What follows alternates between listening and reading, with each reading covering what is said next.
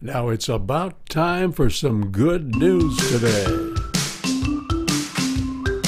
Greetings. Today is Monday, February 27th. The Weather Gal says skies are clear.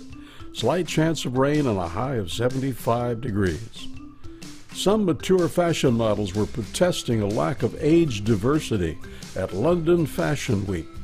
But Simone Roca was one of the designers including older women on the catwalk.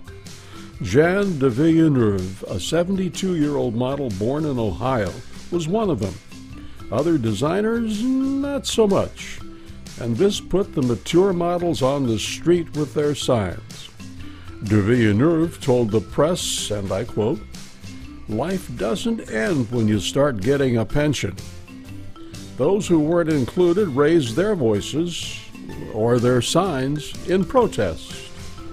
I hope you have a great day. I'm Hal Meeks.